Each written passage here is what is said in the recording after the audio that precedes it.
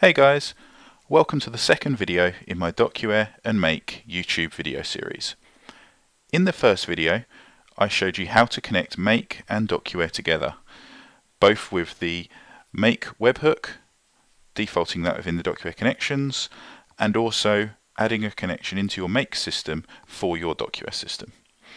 In this video I'm going to take everything one step further, and we're going to use the connections we've already made to download a document from DocuWare, upload a file to a Google Drive, and then send a success response back to DocuWare. To do this, I'm going to be building the Make scenario that you can see on the screen now. Within DocuWare, we're going to be using a DocuWare workflow. We're going to call a REST web service within that workflow, and that will be the end of the process. Step 1 is to set up my DocuWare workflow. This will enable me to have all of the processes in place for when it comes to setting up the Make scenario. To do this, I'm going to open up the DocuWare Workflow Designer. I'm going to click plus to create a new workflow.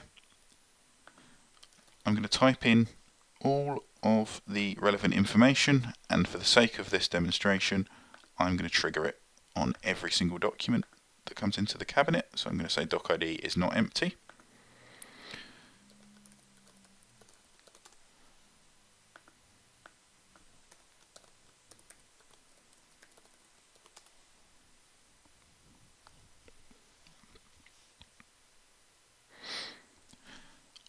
I'm going to choose web service and give it a name.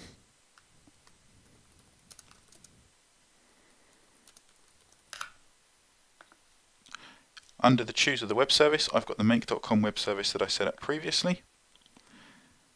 Under the request, it's always going to be a post request,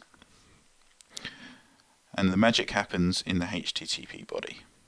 So in the HTTP body, I'm going to do an open squirrely brackets, return, to keep it looking neat. I always then go 2 spaces in, apostrophe, or speech mark, sorry, give it a name, so I'm going to say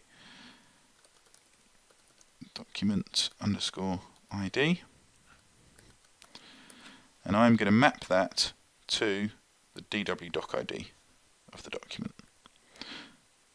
Close the speech marks, comma, onto the next line. I'm going to take the supplier name,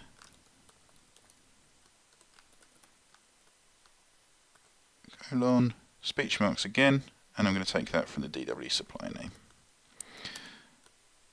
Close squirrely brackets.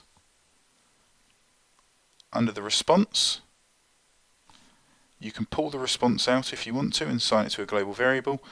For the sake of this demo, I'm not going to do that. I'm just going to leave it as it is. My request is now built, ready for sending to Make. What we have to do next is get the root of the query from my Make scenario.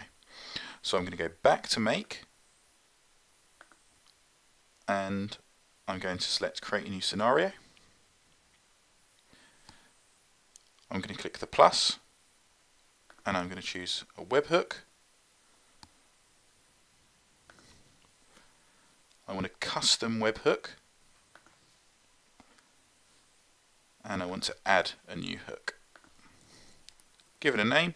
The name can be whatever you want, it doesn't really matter, you don't use it at any point. And save. What you'll see is I now get a full URL from Make for my webhook. So I'm going to copy that to the clipboard, go back to my DocuWare workflow, under the root, click plus, and paste the entry in. I do not need the prefix, as this is what we set up in the previous session, so I can delete that out. I now have the full address in DocuWare, which matches my Make webhook. If I go back to the HTTP body, I can test whether this is working by putting in a sample doc ID and a sample supplier name,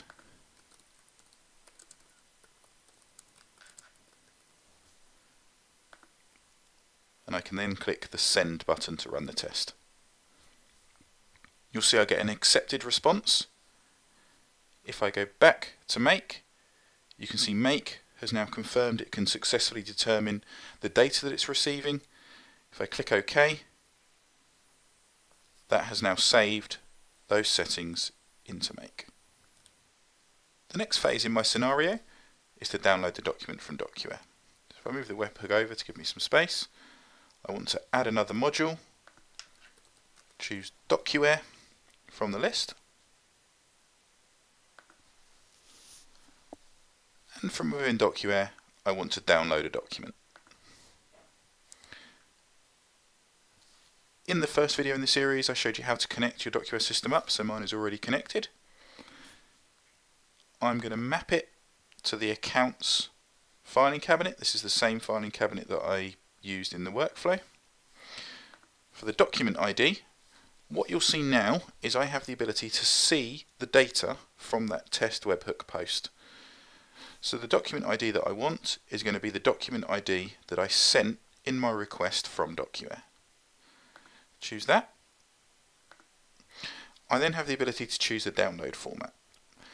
This is quite important here. Depending on what type of document you want to receive out of DocuWare, you'll need to select the correct download format for yourself. If you're running an approval workflow and you'd like to show the document with all stamps in it at the end of the workflow, I would suggest as a PDF with all annotations. This will then show the full approval history of that document with the stamps within Google Drive. So I'm going to choose that for this demonstration as well. Click OK, and that is my DocuWare download set up. The next phase is to add an additional module. Google. That's going to then filter down, and I want to select Google Drive. The terminology is going to be slightly different between DocuWare and Google. That's just the way the make methods have been set up. So I want to upload a file. This is going to ask me for the connection. My connection will already show. If you don't have a connection currently, you can click Add and connect up to your Google Drive. You then get the choice to enter a folder ID. I'm going to select from the list, and I want to go to My Drive, choose my folder location. I'm going to choose Demo. That's now all set up. For the file, I want to take the DocuWare downloader document. I now want to choose webhooks again, send a webhook response. My response is going to be 200. In the body, I'm going to have squirrely brackets, 2 spaces, speech mark, status, success. Click OK. That is my make scenario now fully set up. I'm going to save the scenario, and I'm going to turn on the scenario as well. If I now go back to the DocuWare workflow, click OK, map everything up, click OK, save, and publish my DocuWare workflow. I should now have everything ready to be able to store a document into DocuWare, trigger the Make Web scenario, and upload my file into Google Drive. So let's give it a go. Just to show there's nothing going on behind the scenes, if I go to my Google Drive, refresh the folder, you'll see there's no files there at all. If I go back to my DocuWare system, find a document I want to store. Let's take this one with the redactions on it from an earlier video. Store, save to accounts.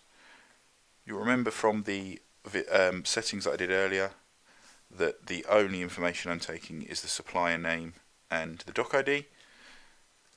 So I'm going to put test supplier in the supplier name, click store, that document stored away. If I go to my Google Drive, refresh my Google Drive,